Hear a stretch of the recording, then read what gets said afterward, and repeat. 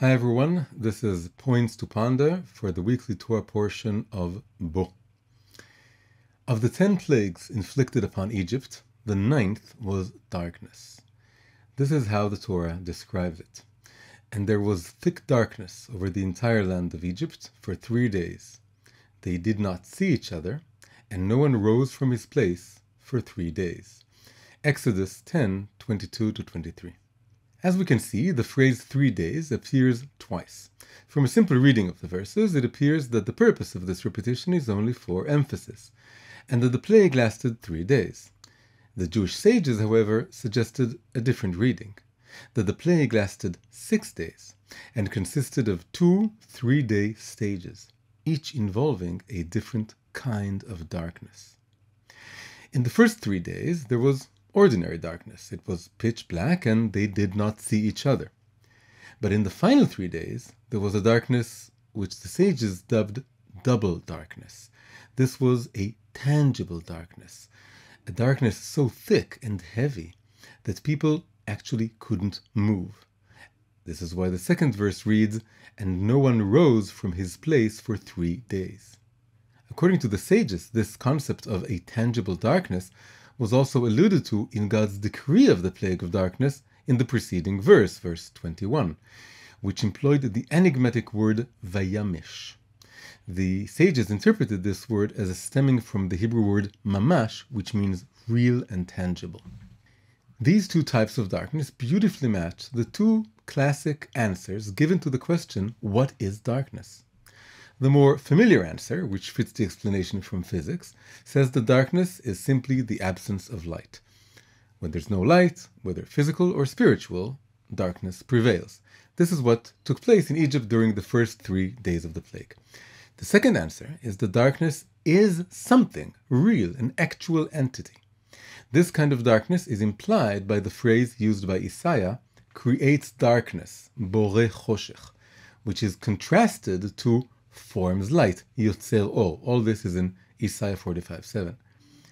While formation in the phrase forms light is change of form, something from something, creation, as in creates darkness, is what it is called in Latin creatio ex nihilo, the coming into existence of something from nothing. This suggests that darkness is an actual something that was created out of nothing.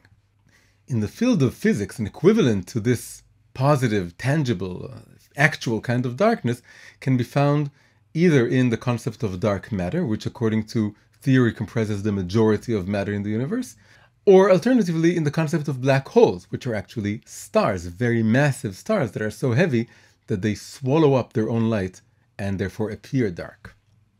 Now, where do these two kinds of darkness manifest in the realm of the human psyche? The most basic explanation, offered by Hasidic teachings, is that the absence of light darkness exists on the emotional plane, while the tangible darkness exists on the intellectual plane.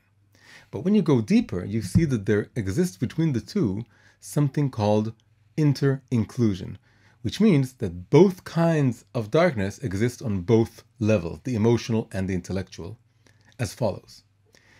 On the emotional level, there is a darkness that comes merely from lack of warmth and love, a lack of closeness to people or surroundings that evoke positive emotions.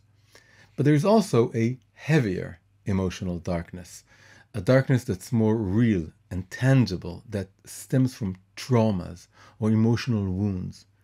This darkness is sometimes so palpable, it can make it impossible to move, so to speak, emotionally, that is to advance in life. The same duality applies in the intellectual plane. There is a mental darkness that flows from a lack of positive thinking or from a failure to engage in constructive content. Much like a vacuum, such an empty mind attracts dark thoughts. But there is also a more thickly woven intellectual darkness, which manifests as fully fledged, fully reasoned worldviews. The kind of worldviews that suggest that life is stark and meaningless and that therefore breed a kind of dark, brooding pessimism. Here too, once the mind is locked into such a paradigm, it becomes exceedingly hard for it to open up to more optimistic or spiritually oriented ways of thinking. Now, there is a well-known Jewish precept that says, a little light dispels much darkness. The moment one lights a candle or turns on a lamp in a dark room, even if that candle or lamp are small, the room is immediately lit up. And the same applies on a spiritual level. But lesser known is the precept's second half. The second half goes, and much light transforms darkness into light. On the surface, the phrases a little light and much light describe only a quantitative difference. According to this understanding, if we just add more and more light, more and more positive energy, it will succeed in both dispelling all of the negative energy and also somehow transforming it into a positive one. But on further thought, it seems more accurate to think of these phrases as describing a qualitative difference between two kinds of light. The little light signifies relatively simple positive energy, such as a heartwarming melody, words of encouragement, or a short and sweet Torah teaching. Conversely, the much light signifies a richer, more profound kind of positive energy, such as that found in a deep melody of longing, or in a heartfelt conversation, or in an in-depth and mind-expanding Torah. These two kinds of light correspond exactly to the two kinds of darkness that we've described before. Facing a darkness that is nothing but the absence of light, it is enough to shine little light. Warmth and love dispel this darkness from the heart, and short, sweet ideas banish it from the mind. But the case of the tangible darkness is more complex and nuanced. For starters, we now realize that this darkness isn't meant to be dispelled at all. Rather, it is meant to be transformed into light. Whether it be an emotional trauma, or a materialistic or atheistic worldview, a treasure of light lies buried within it, just waiting for someone who doesn't fear its dark mask to come and reveal it. Secondly, this transformation cannot be handled by the little light, the simple light. Only the much light, the richer, more profound light, has what it takes to penetrate the thick darkness, to wrestle with it, and to unravel it.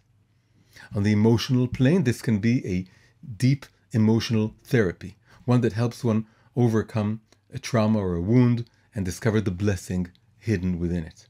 On the intellectual level, it can be a deep Torah teaching that pierces a pessimistic worldview and illuminates it from within, raising the spark of holiness that it contains.